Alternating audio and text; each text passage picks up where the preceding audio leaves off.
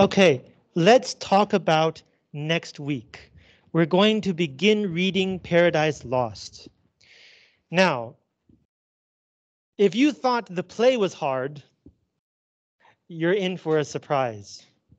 Paradise Lost is not just 17th century English, it is 17th century English written as if it were even older.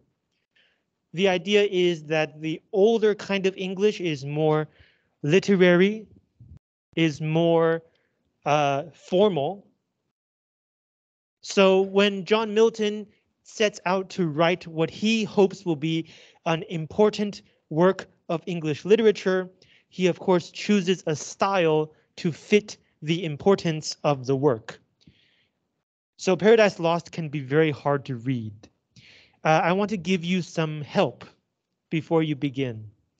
First of all, I heard some of you in the break say, why is it getting thicker and thicker? And one reason is because you don't have to read everything. You see on the first page, I have drawn an arrow to show where you should begin reading. And then 2 pages later, there's an arrow showing you where to stop reading. So you don't have to read all of it. You only have to read the parts in between the arrows. Secondly, the key to reading Paradise Lost is to remember that every sentence's grammar is perfect.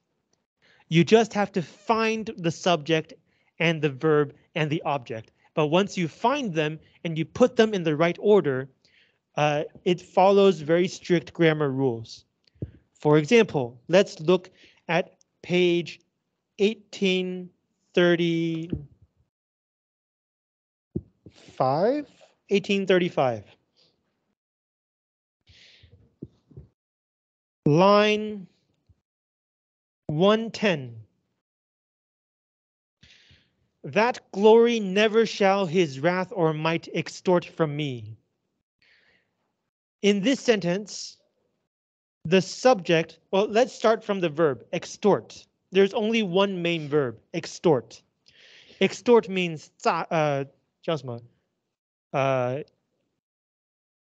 敲诈. So to extort from me something, right? If you extort someone, you want something. So what is the object of extort? Something, and you have the word never. So something that he will never give up. So it should be a good thing. So the only good thing in this sentence is glory, 荣耀. So we have the second half of the sentence. Extort glory from me. Never extort glory from me. So the only noun left must be the subject. Wrath or might is the subject. So the sentence goes, his wrath or might, 他的愤怒与力量, shall never extort that glory from me. 绝不会从我身上敲诈走那份荣耀. So you have to figure out the main verb and then figure out the object or the subject, and then the rest of the sentence will become clear.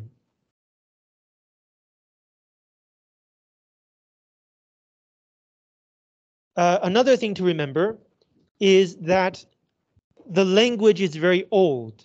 So many words that look familiar may have a different meaning. For example, if we turn back to page 1834, line 94. The force of those dire arms. Dire means, today it means dangerous. We can use that meaning for now. So the force or power of those dangerous arms. I'm sure nobody's arms are really that dangerous. So the word arms must mean something different. The meaning of this word is still used today. For example, in the Second Amendment to the US Constitution, 美国宪法第二修正案, the right to bear arms. 持枪械权. So arms means weapon or weapons, 武器.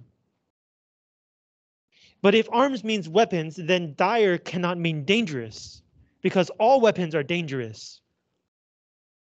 So dire must mean something else. And in this sentence, dire means threatening. So the force of those dire arms in modern English means the power of those threatening weapons. So at the beginning of the semester, I suggested you use an English to English dictionary. This is why.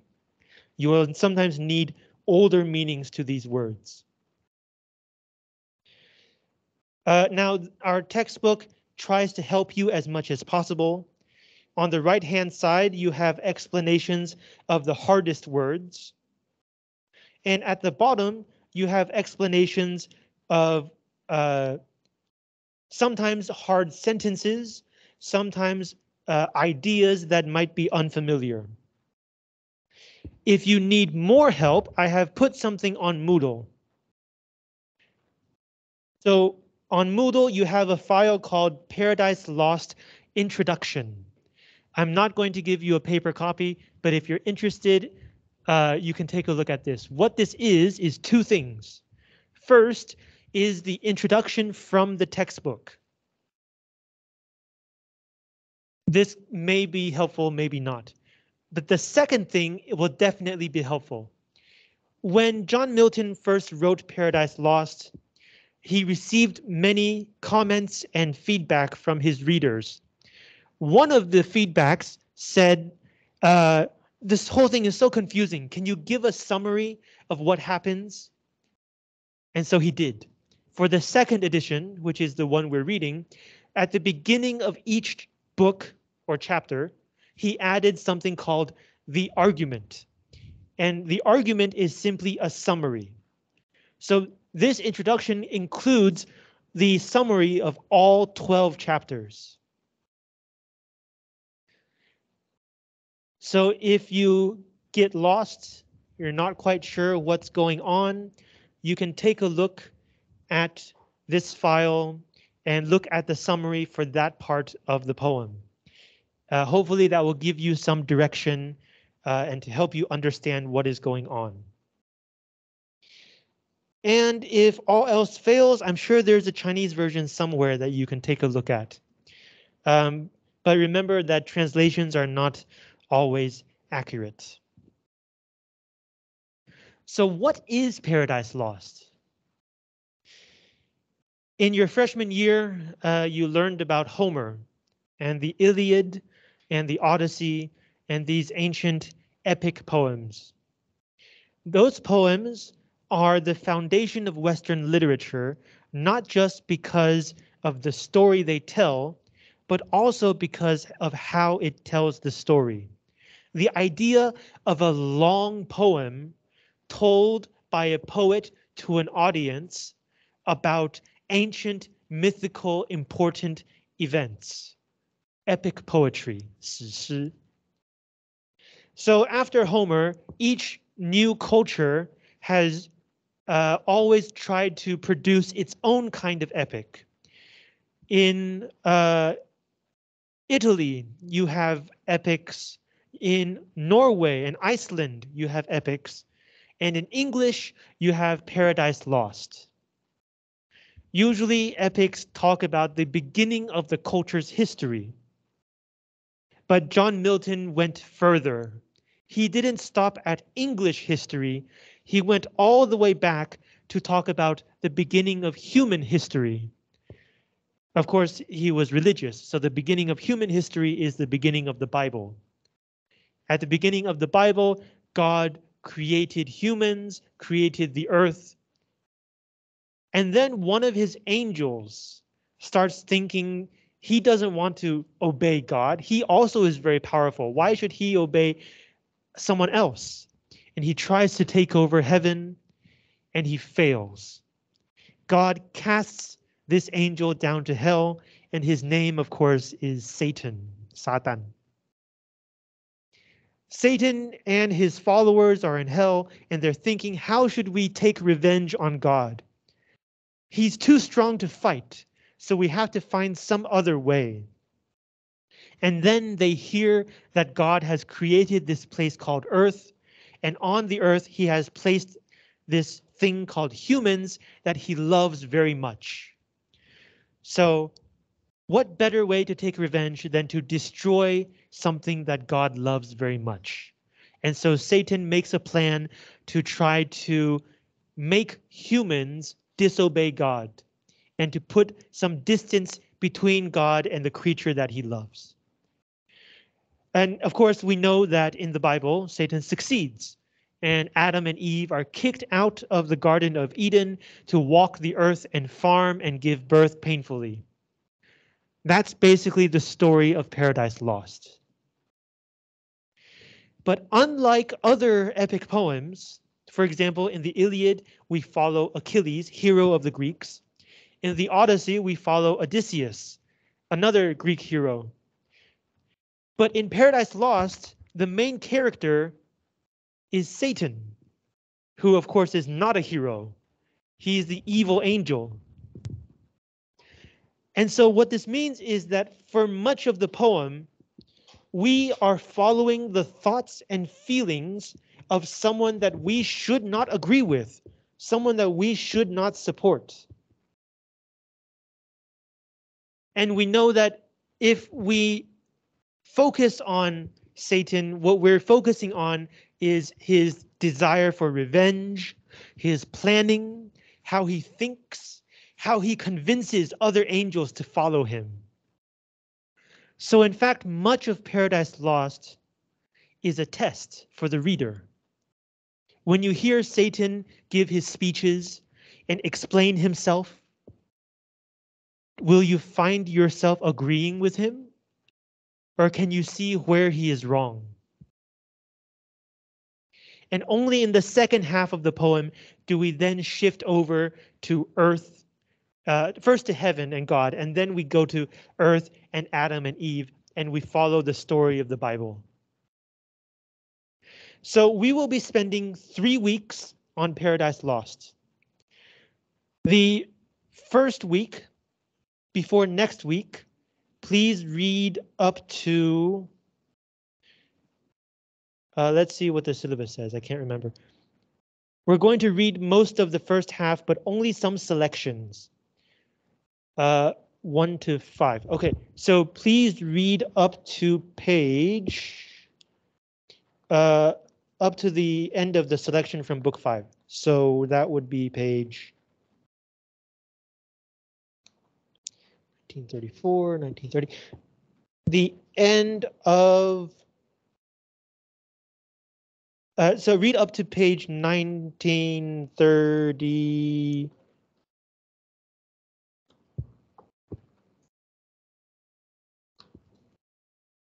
Sorry, up to page 1927. Please read up to page 1927. The next week, we will read up to the middle of book 9, and then we will have a week of holiday, and then the final week, not holiday, the week of midterm exams. And then we will read the rest of the poem, and then we will take our own midterm exam.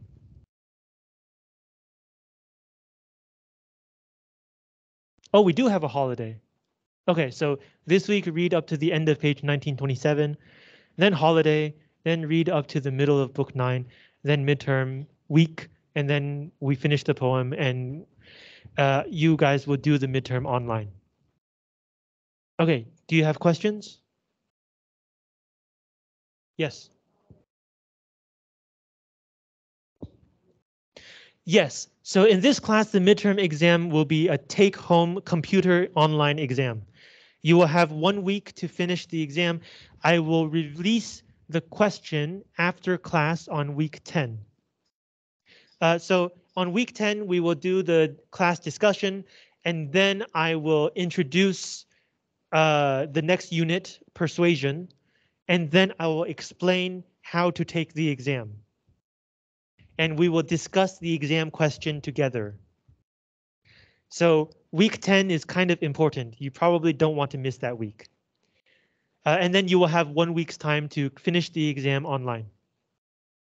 Okay? Okay, good. Other questions?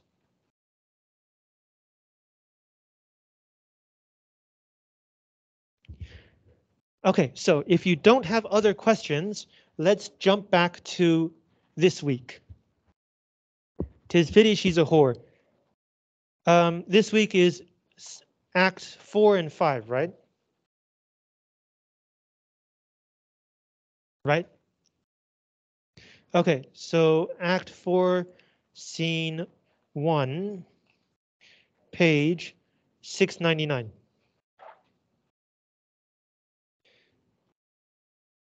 We already talked about the first two lines. The friar says, we finished the marriage ceremony, now let's eat. Then he says, line 3, such fit repasts are pleasing to the saints who are your guests, though not with mortal eyes to be beheld. So he's saying, because marriage is a holy rite, it's a holy ceremony, so not only are you here, but the saints and God are also here. And so to eat and be happy at this time will also make the saints happy, even though you can't see them, not with mortal eyes. Long prosper in this day, you happy couple, to each other's joy. So be happy together forever, basically. Sorenzo. Father, your prayer is heard. The hand of goodness hath been a shield for me against my death. Haha. He thinks he's not going to die. So he's saying like God has protected him from death so far. And more to bless me hath enriched my life with this most precious jewel. Such a prize as earth hath not another like to this. This is the only such jewel, only such prize in all the earth. So notice he's not saying a wonderful person to love. He's calling Annabella a jewel, a prize, like an object. Then he turns to her. Cheer up, my love. So apparently Annabella is not happy, right? He has to tell her to cheer up. Then he turns to the crowd. And gentlemen, my friends, rejoice with me in mirth. So be happy with me. This day we'll crown with lusty cups to Annabella's health. Crown here means finish or to give the high point. So we'll end this day by toasting Annabella's health, 向她敬酒. Lusty cups just means full cups, cups full of wine. Giovanni aside, so he's talking to himself. Oh, torture! He feels tortured. Were the marriage yet undone, which means if the marriage could be had not yet finished. Or, I wish that the marriage was not completed. Ere means before. Ere I'd endure this sight to see my love clipped by another, so chosen by another. Or sorry, my love clipped is shortened, cut off by another. I would dare confusion and stand the horror of 10,000 deaths. So if I could undo the wedding, I would risk going to hell to undo the wedding. Vasquez sees him. Are you not well, sir? And he says, prithee, fellow. Prithee means please. Fellow, wait. I need not thy officious diligence. Here the word wait does not mean to wait a little bit. Here the word wait means to serve. Remember, Vasquez is a servant. So why is he here? He's here to give everybody food and drinks. He's the waiter. So he tells him, do your job. I don't need your concern. So Giovanni's, not a happy person to be around right now. Florio. Signor Donato, come, you must forget your late mishaps and drown your cares in wine. So Sir Donato, his mishaps, of course, refers to the fact that his nephew Bergetto has been killed. So Florio says, forget about that, come get drunk. Sorenzo calls Vesquez. My lord, reach me that weighty bowl. Weighty means heavy, it also means important. Here, brother Giovanni, here's to you. Your turn comes next, though now a bachelor. Here's to your sister's happiness and mine. So he toasts Giovanni, 他向他敬酒, drinks, and then offers him the bowl. We talked about this. Giovanni says, I cannot drink. What? Twill indeed offend me. Twill just means it will. Annabella says, pray do not urge him if he be not willing. If he doesn't want to drink, don't force him. Then the stage directions say oboes, which means music. Florio, how now, which means what's going on? What noise is this? So what sound is this? Vesquez, oh, sir, I had forgot to tell you. Certain young maidens of Parma, in young maidens is young ladies, in honor to Madame Annabella's marriage, have sent their loves to her in a mask. A mask is a masked ball. It's a kind of dance. 什么装舞会的? It's a kind of dance where everybody wears masks and pretends that they don't know who each other person is. 变装舞会. Is that right? Yeah. So have sent their loves to her in a mask for which they humbly crave your patience and silence. So it's a kind of performance. Sorenzo, we are much bound to them, so much the more as it comes unexpected. To be much bound to someone means we are grateful. We thank them. And he says, all the more, so much the more as it comes unexpected. So it's a surprise, which makes it happier, and therefore we are even more grateful. It's a very polite thing to say. Guide them in. Now, because this is a play full of conspiracies and secrets and murder, we know that this is no ordinary performance. Enter Hippolyta and ladies in white robes, all masked, with garlands of willows. A garland is flowers that you put on your head. Willow, 柳树枝. Music and a dance. So at this point on stage, these women are dancing around. And then after they finish, Soranzo says, thanks, lovely virgins. Now might we but know to whom we have been beholding for this love, we shall acknowledge it. So thank you. Now, if you can tell us who you are, we can thank you in person. Hippolyta, yes, you shall know. And then she takes off her mask. What think you now? Omnes. Omnes means everybody. So everybody shouts, Hippolyta! And she says, 'tis she, which means it is I, Hippolyta. Be not amazed. Amazed here means scared. Don't be scared. Nor blush, young lovely bride. I come not to defraud you of your man. So at this point, she sees Annabella blushing, 脸红了. And so she assumes that Annabella thinks that she, Hippolyta, is here to steal Soranzo. So she says, I come not to defraud you of your man. I'm not here to steal your guy. To Soranzo. 'Tis now no time to reckon up the talk, what Parma long hath rumored of us both.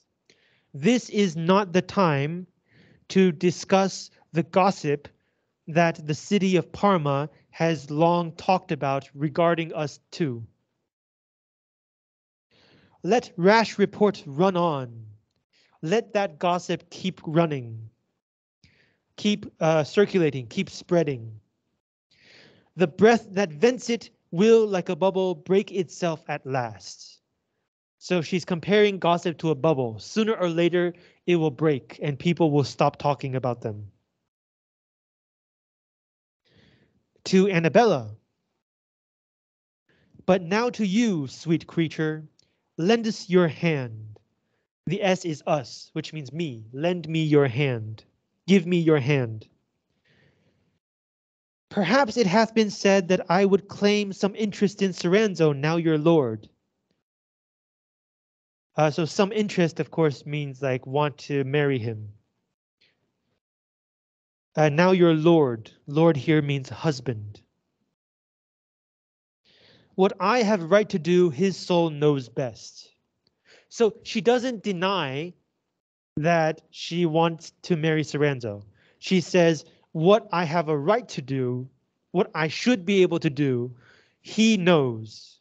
So what is the truth? Go ask him. Don't ask me.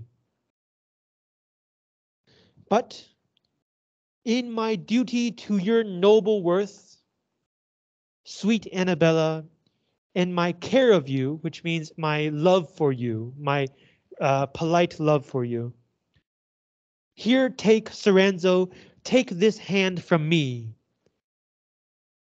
I'll once more join what by the Holy Church is finished and allowed.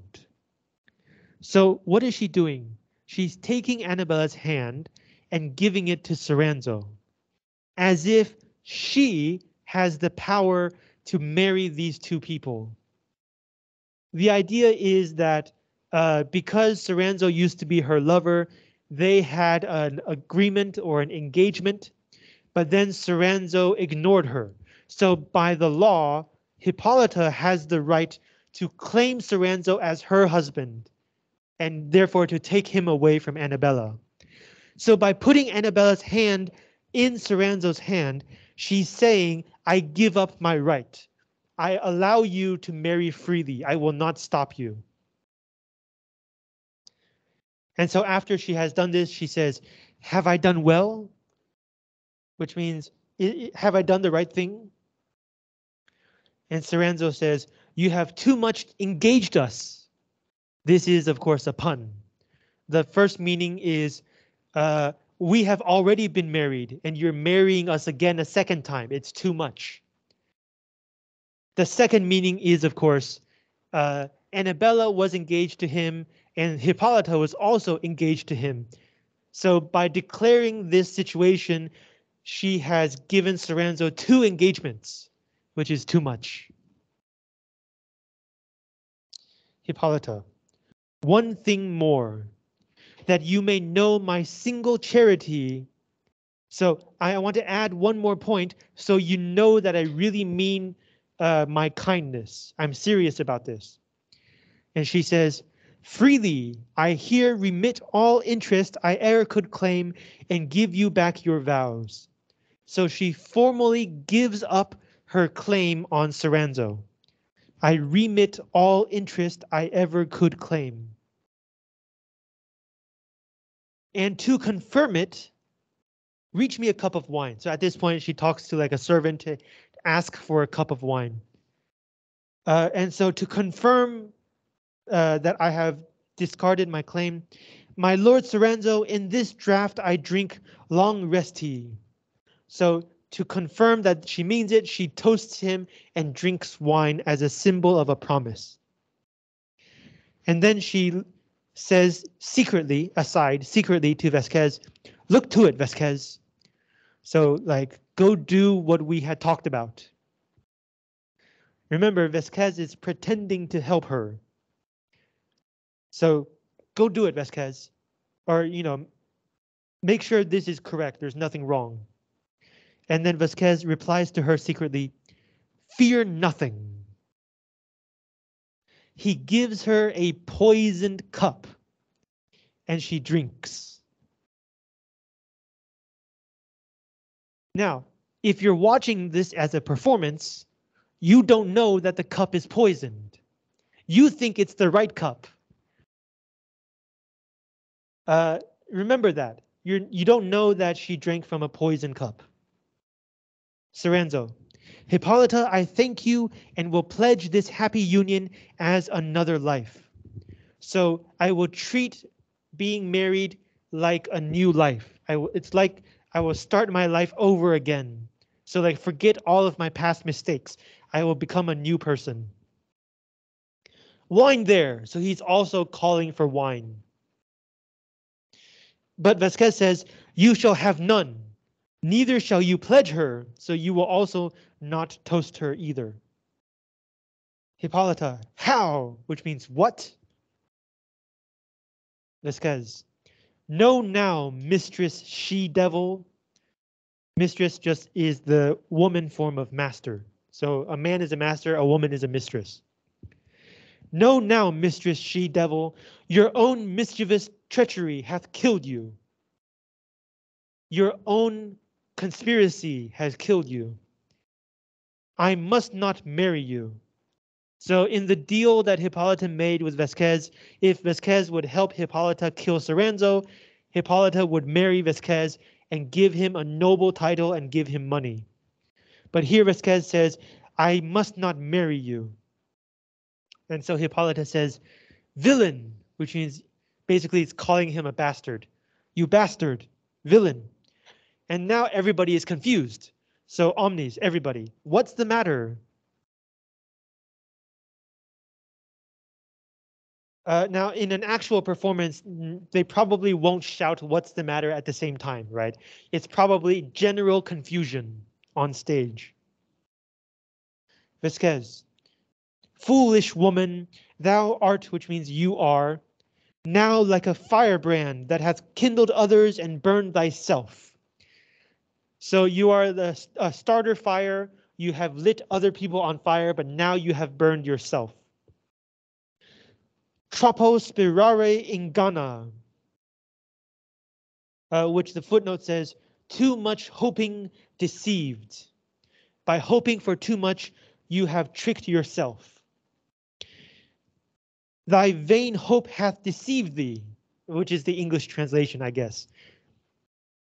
Vain here also has two meanings. One is selfish. The other meaning is useless. Your selfish and useless hope has deceived yourself. Thou art but dead. The word but here means basically or only. You have nothing but your own death. If thou hast any grace, pray. So here grace is the religious idea. If it is possible for you to confess your sins and enter heaven, do it now. Confess now, because you're going to die soon.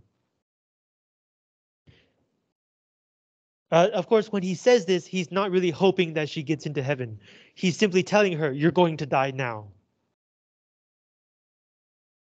Hippolyta, monster. The word monster is also very interesting. Today it just means like a scary creature. But in those days, in a religious meaning, the word monster is a creature that is not created by God. So she's also calling him like separate from God. So like evil, basically. Vasquez, die in charity for shame. So you say you're being kind, but now you will die out of shame. This thing of malice, this woman, malice means evil. So this evil thing, this woman, had privately, means secretly, corrupted me with promise of marriage under this politic reconciliation. So politic means like diplomatic, surface, appearance. Reconciliation, 和解, to poison my lord, while she might laugh at his confusion on his marriage day. I promised her fair, which means I made her the promise. But I knew what my reward should have been. Now, the word should does not mean ought to be, does not mean 应该. The word should it just means would have been. In older English, if it's the first person, 第一人称, you don't say will, you say shall. So if it's you don't say would. You don't say I would. You say I should. So I knew what my reward would have been, and would willingly have spared her life, but that I was acquainted with the danger of her disposition. So I learned how evil she is, and now have fitted her a just point payment in her own coin. So what she tried to do to you, I have done to her. I have paid her in her own coin. So he's saying, I could have not killed her, but after I learned how evil she is, I couldn't just let her go. I had to stop her evil. There she is. She hath yet, and end thy days in peace. Vile woman, evil woman. As for life, there's no hope. Think not on it. Don't hope for life. There's no hope for you. And then everybody says, wonderful justice. And even Richardetto says, heaven, thou art righteous.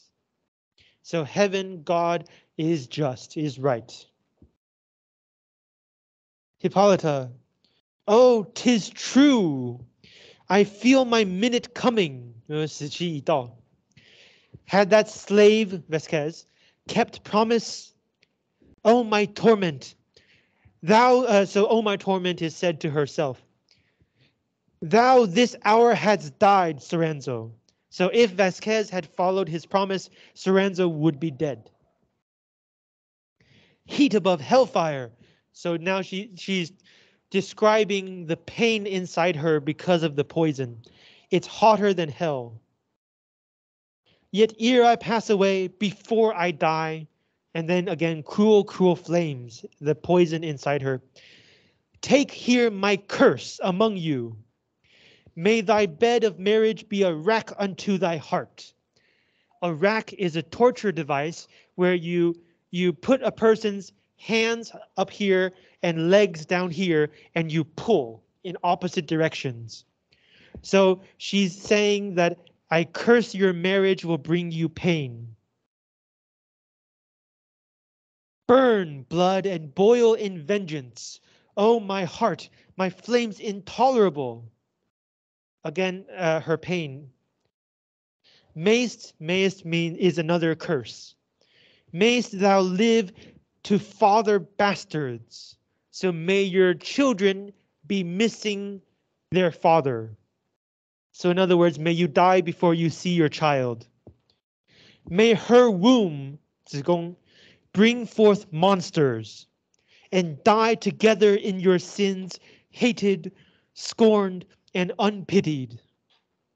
Oh, oh, she dies.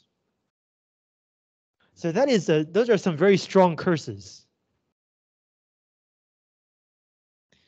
Florio, was e'er so vile a creature?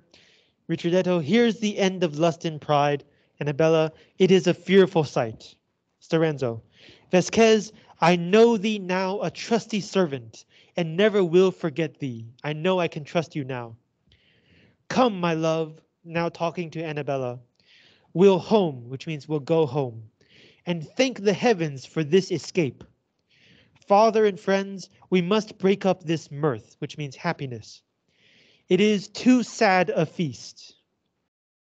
Donato, bear hence the body. So he's ordering the servants to take away Hippolyta's body. The friar secretly says to Giovanni, aside, here's an ominous change. Ominous, 凶兆的,不吉祥的, unlucky. Mark this, my Giovanni, and take heed, so pay attention. I fear the event. I'm afraid for what might happen soon. That marriage seldom's good where the bride banquet so begins in blood. Any marriage that begins with death is not a good marriage. Exeunt. Everybody leaves the stage. Okay, let's stop here. So before next week, please read Paradise Lost up to page 1927. And if you're confused, you can look at the introduction. You can also look at my PowerPoint and use my questions to guide your reading. Or you can always write me an email to ask me questions. Okay, see you next week.